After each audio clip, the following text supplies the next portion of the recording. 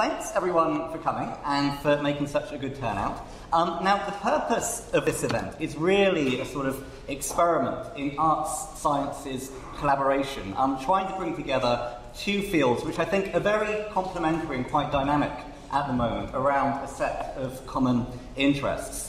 The first of these is the history of paleontology as it's being conducted in arts and humanities departments and fields, which I think has grown very sort of tremendously over the past few years into quite a dynamic field, looking at the development, at the public role, and the impact of paleontological ideas across quite a long time frame, moving really from the late 18th century almost up until the present. And this field's developed in a very, very interdisciplinary sort of way. So it has a kind of regular home in the history of science, but then there are also people working at the history of paleontology from art history perspectives, from English perspectives, from cultural studies perspectives, and so on. So it's a field which is really mixing together all of these different humanities approaches. But then, of course, we also have paleontology and science communication itself, which is incredibly prominent in the media, in the public domain, and it's currently doing a lot of really, really innovative stuff, I think, both in terms of conventional media like television programs and newspaper reports, but also particularly in online formats like blogs, podcasts, and bigger projects around these. So these are two areas which I think are very potentially complementary and synergistic. And while there's been quite a lot of informal contacts between arts and humanities people interested in these things and working scientists, in terms of actual events and actual formal activities, there hasn't been very much. The main things I can think about have been the two dinosaur-related conferences in London and in Paris in 2008 and 2011. So we're going to be linking across these 2 days these two complementary areas around the issue of popularization or sort of public engagement. So thinking about the kind of crucial role that public debates, public conceptions and so on have played in the formation of paleontological ideas and also the impact that paleontology and ideas of deep time evolution have had on public conceptions and wider ways of thinking about not just the Earth's deep history, but on nature, the environment, and so on. So in a period which we're in now, where speaking to public audiences and public engagement and sort of impact have become increasingly important things that researchers in all different fields are doing, that I think linking together across disciplinary fields and talking about how we do these things, how we think about these things, is quite a productive way of sort of organising events. So as a way of kind of setting up context, I'm going to give kind of brief characterizations of these two sort of areas from my sort of perspective. To start with, in terms of the history of paleontology, in terms of what it's traditionally focused on over the past 20 or 30 years, has historically tended to devote the bulk of its attention to the 19th century and to the Victorian period, looking at the formative period of the discipline, often great sort of figures like George Cuvier or William Buckland, but also kind of people who've been written out of a lot of the conventional literature, so Mary Anning or Hugh Miller and people like this.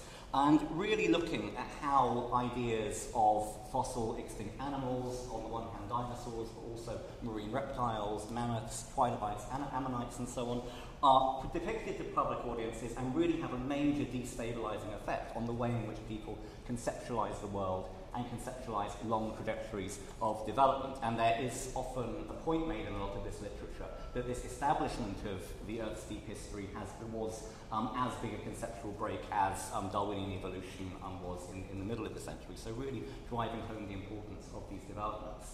And so there have been a series of really good books which have been produced on this. So Martin Rudwick really, I think, set the ball running in the early 80s with books like Scenes from Deep Time and The Great Devonian Controversy, looking at how these issues are both promoted to public audiences through things like paleo art, but also how they're discussed in scientific contexts like geological societies and the wider media.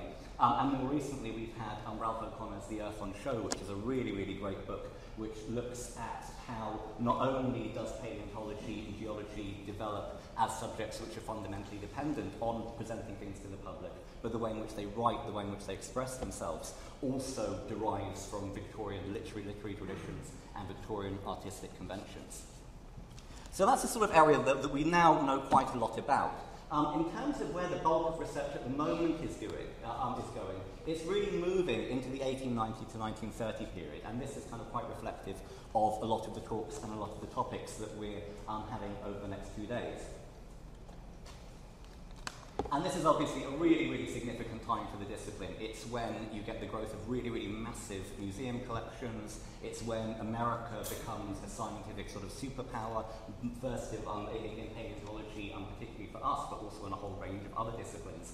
And where things like large, spectacular dinosaurs really are presented very, very prominently and very, very dramatically to public audiences through the media and through things like mass-produced newspapers, through films, and all sorts of new kind of communicative technologies.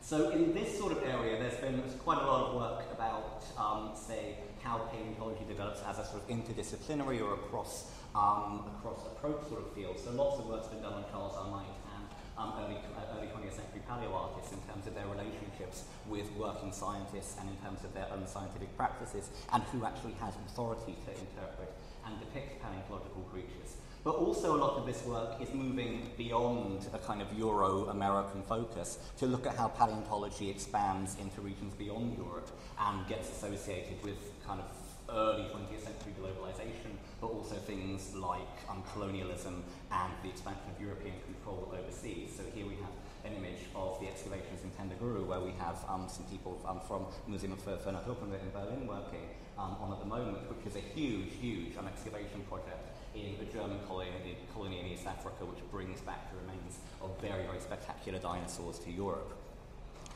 In terms of the kind of later period, in terms of the kind of 1930 to 2000, there's relatively little actually being produced at the moment from a history of science or a kind of humanities perspective, despite this being a very, very important period, both for the promotion of paleontological ideas in the public domain and for the discipline itself. So we have, for example, big dramatic films. So we have the Rite of Spring sequence from Disney's Fantasia in 1940, or we have Jurassic Park in the 90s. We have a whole range of television productions. I put Christopher Reeve Dinosaur from 1985 down because that was one of my VHSs from when I was a kid that I kind of wore out, watching over and over again. But also in terms of not just in terms of the connection with these new media technologies, but in terms of the discipline itself, where we have re-evaluations in paleoanthropology from the 1960s, when we have the dinosaur renaissance, and then we have all sorts of developments around genetics and around statistics. And looking at the dynamics of this, I think, is a really, really important area for future research.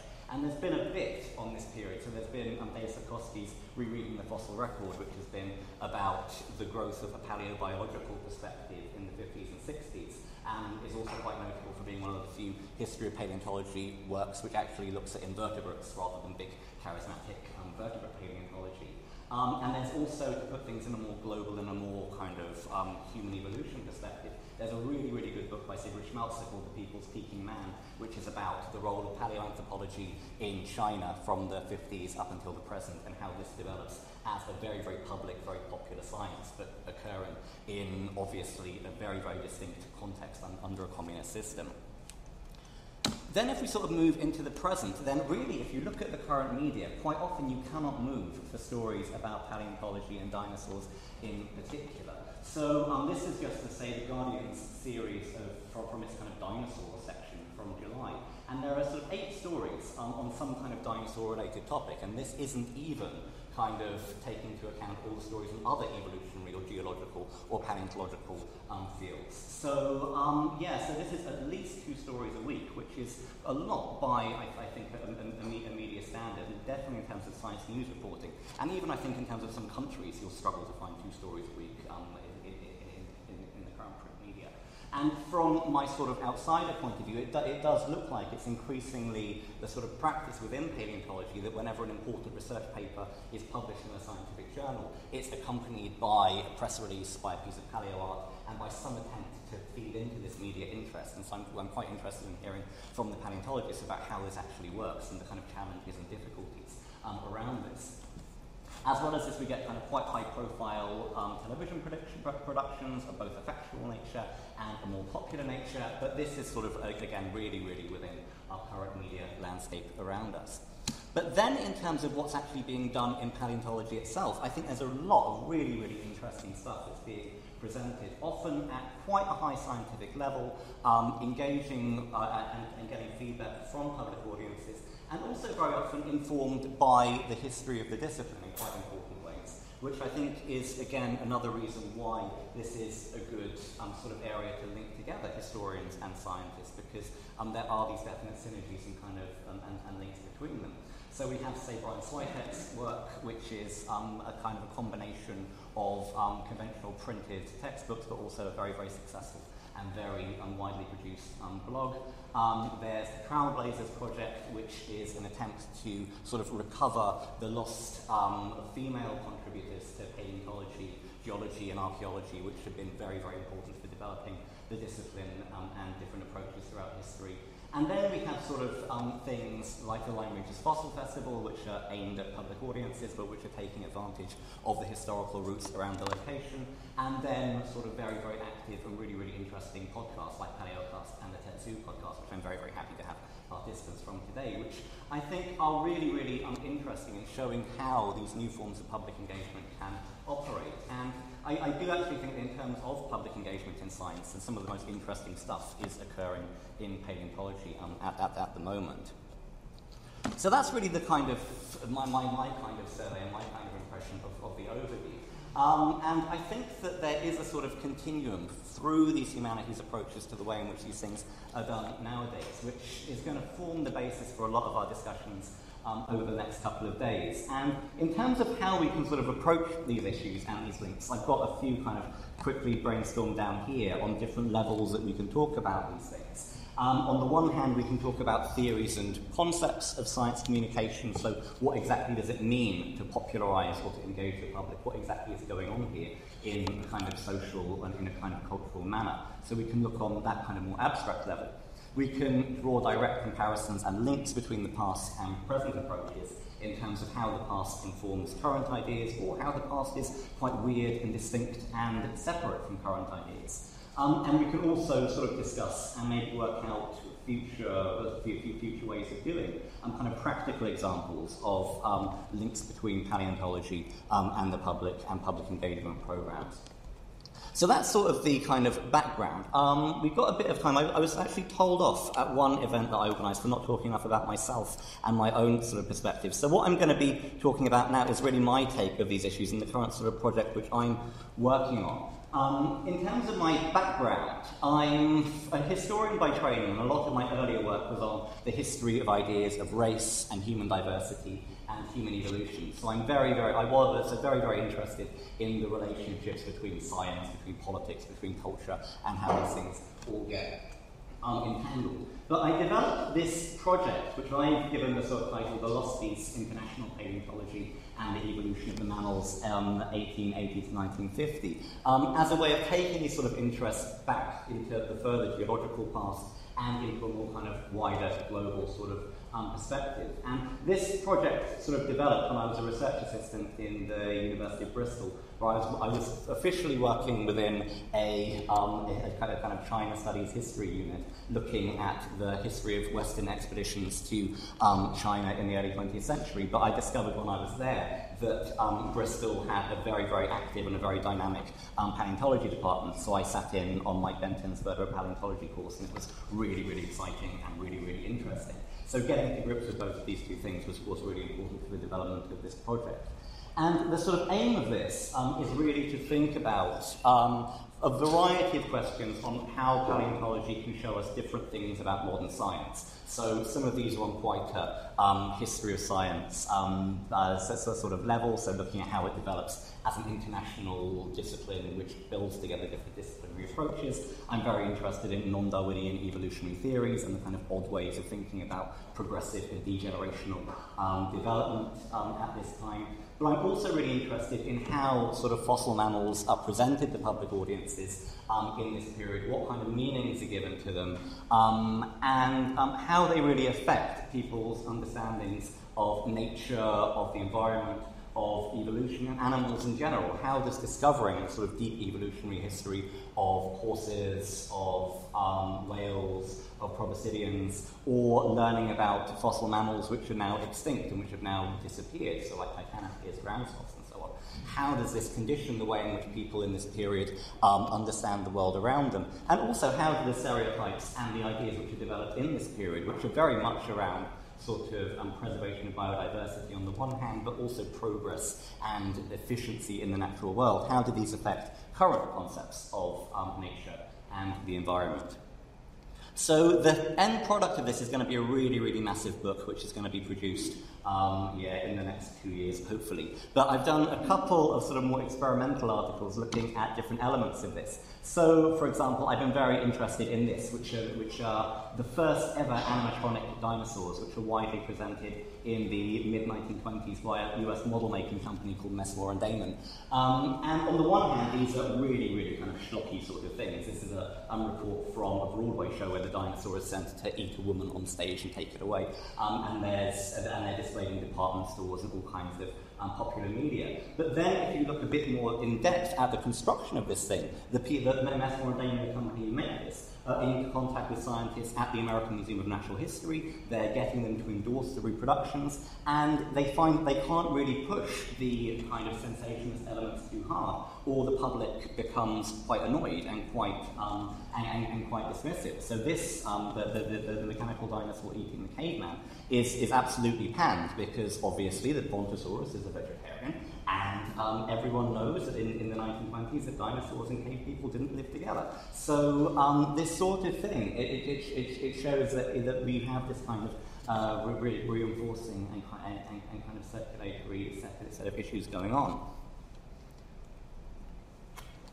The other sort of thing, and this is a bit meta, this is a kind of popular article on science popularization, is an article which I did for History Today relatively recently on the impact that the discovery of Pleistocene animals in Victorian London had on conceptualizations of both building in the modern city, but also evolution and development and animals in general, because this is a period where, while you're getting mass building in Trafalgar Square on the Strand outside us, which is churning up lots of the remains of Pleistocene animals, which need to be kind of understood that this was once an area where we had these dramatic creatures. This is occurring at exactly the same time when public audiences in London are also seeing the first live hippos and the first live elephants which are being brought back. So you get this very, very sort of complicated mixture of reflecting on the modern natural world, modern animals, and the deep past of the modern city, which is going on across all of this. As well as this, there's going to be a kind of more public-facing element to it. So there's going to be a kind of supporting online exhibition, which I'm kind of putting together at the moment. And the idea is that this is going to sort of support the construction of the book. So it's going to be a place where I can kind of have the public-facing element of my research, and it's also going to be somewhere where my kind of contextual information, where my notes and where my sort of general thoughts can be presented. So it's going to be an online exhibition with 4 different segments, so you can learn about animals, so say late 19th century conceptions of the dinosaurs and what that kind of implies about contemporary ideas of nature. You can learn about ancient concepts, so all about orthogenesis, or 19th century ideas of extinction. You can learn about historical methods of preservation, maintaining and construction, and so on. Or you can learn about different places. So you have an image of the Jardin des Plantes kind of displays in Paris, but also places like fossil fields in South Africa you could read about, or major American museums, or smaller museums in the UK or Australia, and so on. So this is sort of being constructed with the aim that the academic research and the public engagement elements sort of feed into one another and become mutually reinforcing in that sort of way. So that's sort of me, generally. But for our agenda then for the next sort of 2 days is to really sort of think about and discuss some of these issues, and some of these, well, I hope all of them will be productive, but we'll see how we sort of get on. It's really to think about sort of how sort of interaction between public ideas and paleontological science works or doesn't. So how it can be done successfully, how it can sort of run into problems and difficulties. Also thinking about how current ideas and practices in paleontology have been or can be informed by past developments, so older historical ways of looking at these things or presenting these things, and also sort of sharing ideas and methods in public engagement and promoting these things to public audiences in a wide variety of different factors. And this is really sort of serving as our kind of roadmap for the next 2 days, where we have a variety of different panels and they really move through these different areas. So we have an initial section when we talk about the bigger themes, about celebrity and profile in paleontology, about how scientific debates and theories become enmeshed within public discussions. We then move on to a more kind of examples-based set of papers, which are also looking at how different taxa are presented to public audiences. So we have one essentially on dinosaurs, thinking about why and when do dinosaurs become so dominant in paleontological understandings, public understandings of paleontology. And then thinking about other organisms, how are non-dinosaurs presented to the public, when does this work, when does this doesn't, and what conditions this reception. And then we have a section looking at practical examples. So looking at some historical examples of paleontological outreach, so either generating funds for expeditions or presenting textual accounts of prehistory, and then some current accounts of paleontological outreach, thinking about how some new ways of presenting paleontology to public audiences are being done at the moment. So hopefully this will give us a wide variety of things to discuss, and hopefully everything will be productive. So thank you.